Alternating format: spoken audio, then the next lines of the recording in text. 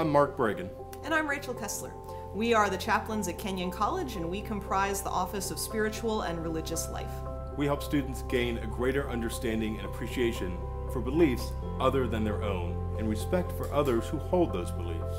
In that way, we honor the human spirit and nurture its development. We also encourage students to take responsibility for their spiritual identities in ways that are meaningful to them. Louisa May Alcott once wrote that I am not afraid of storms, for I am learning how to sail my ship. Our job is to help all members of the Kenyon community sail their ships. We now want to introduce you to some individuals who are discovering where their spirituality is best nourished on the Kenyon campus. My religious studies professors would probably be pretty upset with me if I didn't define sacred space as that which is set apart.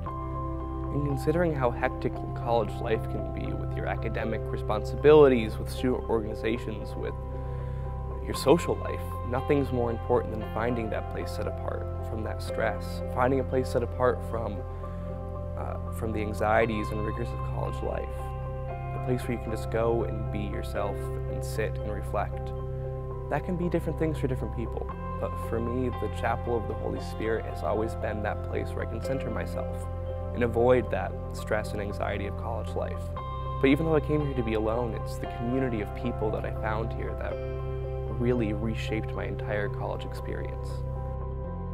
The Rothenberg Hillel House is a gorgeous and welcoming space at Kenyon. As a freshman in my first semester, this is where I came to hear Shabbat services and high holiday services, which was an incredibly important aspect of becoming comfortable and feeling at home in Gambier for me.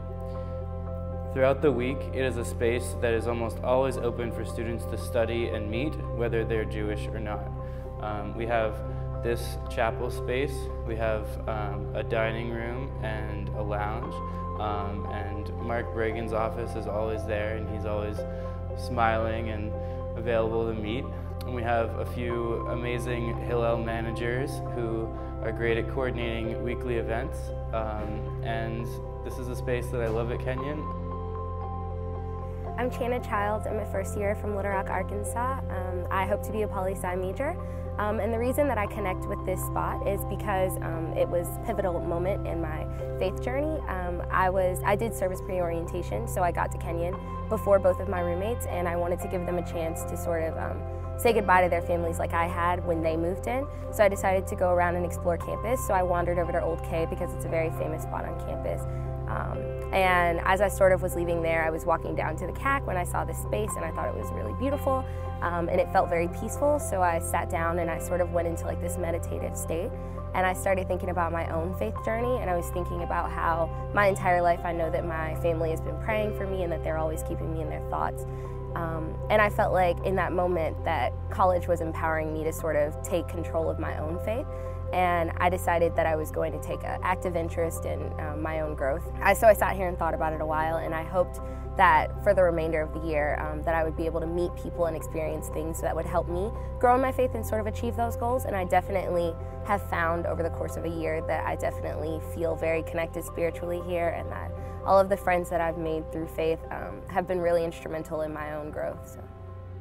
I'm Brandon Lee Cruz. I'm a first year English major and a Muslim here at Kenyon College.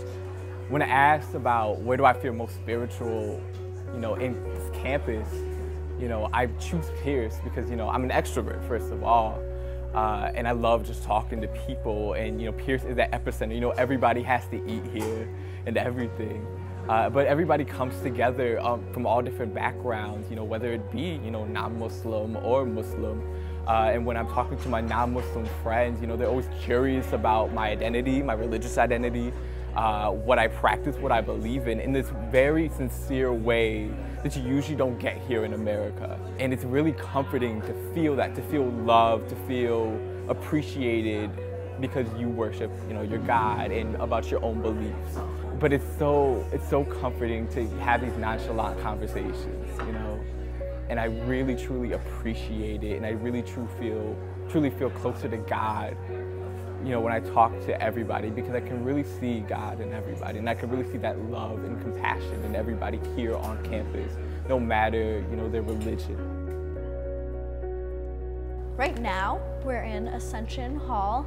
This is Philo Mathusian Lecture Hall, and it is the place where I feel spiritually connected because, first of all, it's really gorgeous. So anyone who comes to Kenyon should know that they should take a look at Philo, but also because Ascension is the home to the Religious Studies department, and I'm an English and Religious Studies double major. So I've found a lot of spiritual fulfillment engaging with faculty and other students in both the English and Religious Studies departments, because for me, when I feel really spiritually involved, I'm intellectually engaged and I'm really present in the moment with interesting people that I care about. So I've had a lot of really interesting conversations in Philo and in Ascension with my advisor and with friends. Kenyon has taught me to question what I thought I knew about my religious identity through my religious studies classes and my English classes, and it has also taught me to embrace parts of myself that I think I was less comfortable with before I came.